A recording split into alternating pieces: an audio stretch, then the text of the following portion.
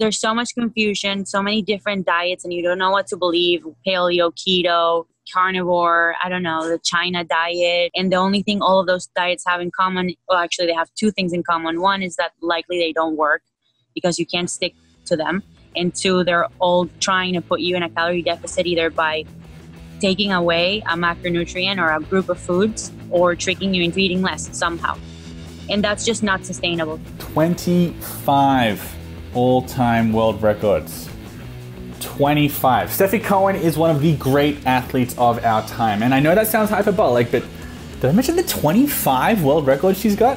After spending 3 of her teenage years on the Venezuelan national soccer team, Stefi Cohen went on to win a state gold medal in Olympic weightlifting before focusing on powerlifting. And among her many accomplishments, which includes being a doctor of physical therapy, by the way, she holds the all-time world records in the 114-pound weight class for a squat of 202.5 kilos, a deadlift of 205 kilos, and a total of 510 kilos. And just saying that is definitely going to date this video because Stefi regularly annihilates her own world records, so those numbers are likely to change in the future. She's also the co-owner with her fiance of Hybrid Performance Method, which is a coaching company that helps their clients to achieve their aesthetic and athletic goals, with the stated goal of the company being to help you to look like a bodybuilder, lift like a powerlifter, and move like a weightlifter, you know, like a hybrid athlete. And it's with this method that Stefi manages to achieve a phenomenal physique while also being superhumanly strong, which is something you don't normally see. So I talked to her about her diet. We're gonna go into the way that Stefi approaches nutrition, the way her company approaches nutrition, and the struggles that she finds people encounter along the way to achieve their goals, so you can have some actionable takeaways for yourself. So we're gonna start pretty basic, then get a little bit deeper. So let's go with calories.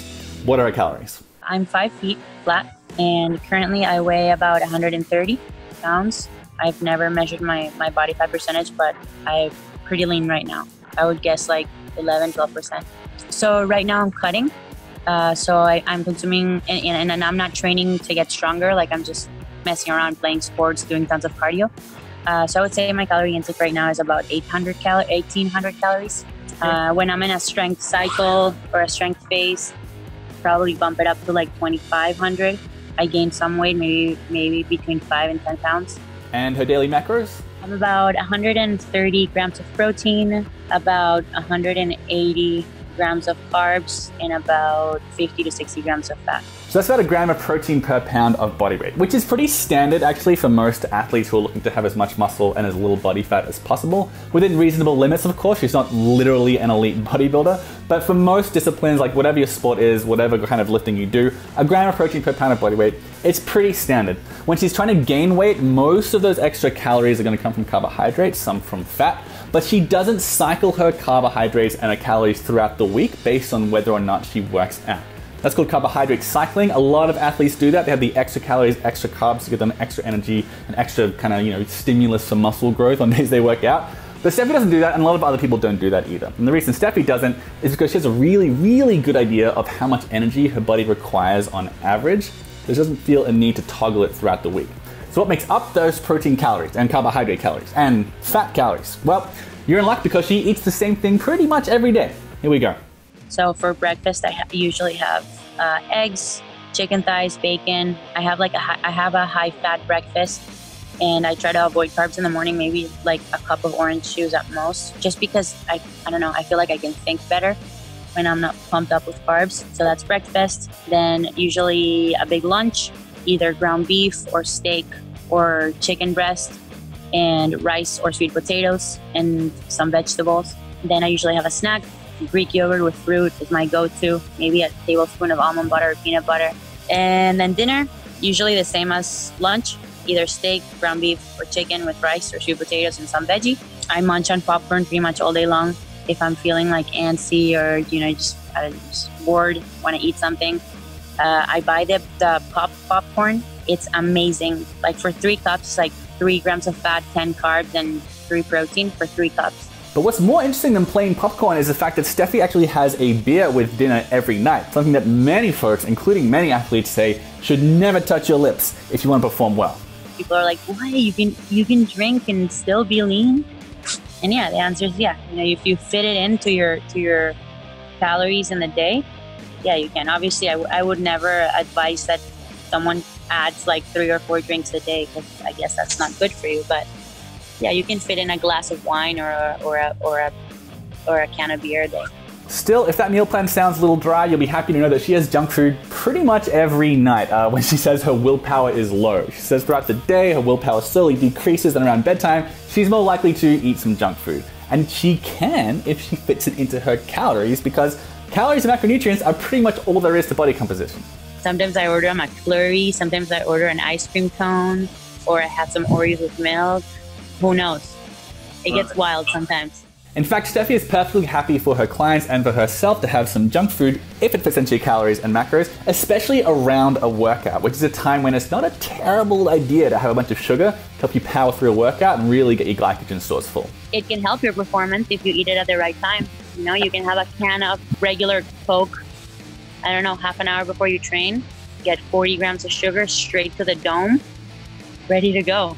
All right, so we've covered calories, macros, meal timing, staple foods. Stefi also tries to avoid really high fiber foods because by her own admission, she doesn't have much of an appetite. If she eats a whole lot of fiber, she's gonna find it a little bit difficult to fit in all the calories throughout the day because fiber is so filling, which is one reason why it's great for weight loss, but not quite so good when you're trying to get in a reasonably high number of calories, like to support an athletic lifestyle, at least in some cases. So to that end, she eats low FODMAP fruits and veggies a lot of the time, not all the time. She doesn't have any banned foods, but she tends to focus on like spinach, tomatoes, mushrooms, orange juice, and she also really likes to have plenty of probiotics in her diet, so she gets fermented foods like kefir and kimchi, because getting plenty of probiotic bacteria in your diet helps to support your gut microbiome. That's the term for the trillions of bacteria living in your digestive tract that help you to break down and absorb foods more effectively. So there's a pretty strong argument out there to be made that when you're getting more probiotic bacteria, you're getting more out of the food that you eat.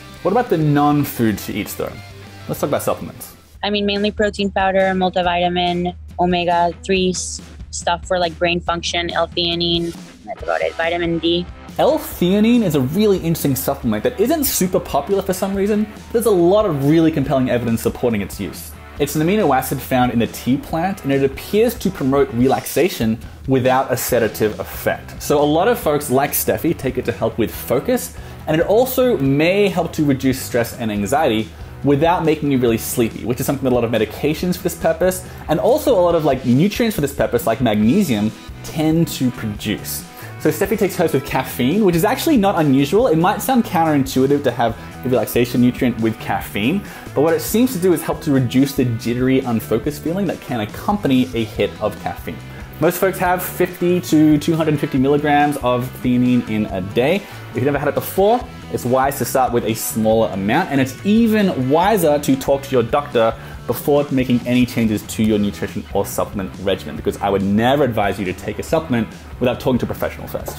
So that's what Stefi Cohen eats. But a question I wanted Stefi to answer is how she coaches clients to help them eat like this. Because for the average person, calories and macros and numbers, it sounds really impossible to do and a really insurmountable obstacle, even if they really want to have a body like Stefi's. So I spoke to her about this, and her answer, you kind of just have to be okay with doing some boring counting, at least for a little while.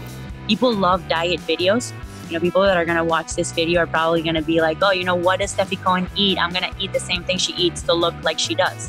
Because I'm guilty of that, you know? And it's the most difficult thing because it requires you to actually work and be consistent and track, which is boring and it's repetitive and it's mundane. But it's absolutely the only way out is you need to understand what your body's energy requirements are. And a lot of people get stuck here because they're like, okay, I either need a coach to help me figure it out, or I need a magic calculator. Truth is, it's going to be wildly inaccurate because, no one is the Sherlock Holmes of energy, you know, like you don't know. It's all a guess.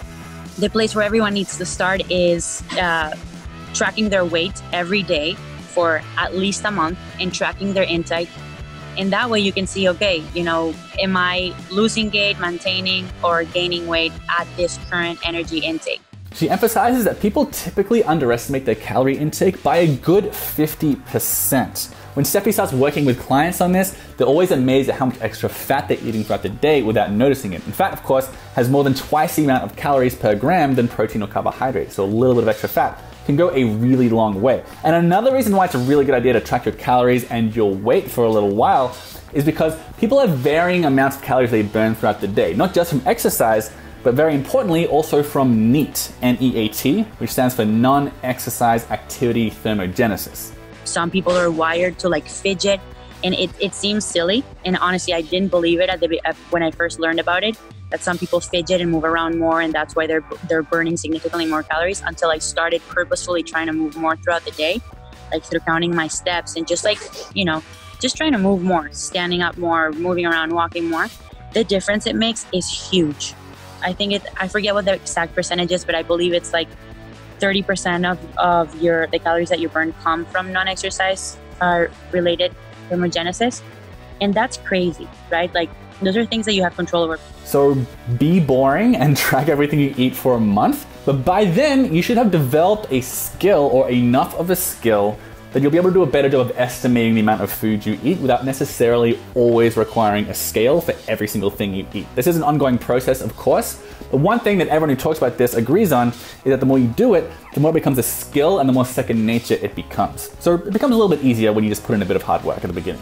And it gets to a point where you've tracked so much and you just know your body so well and what you need based on all the time that you spend tracking, that you can easily estimate every single meal and know, oh, I probably had too much for lunch. I should dial back my dinner. Like, I can't have my usual dinner because, I had a really fatty steak for lunch.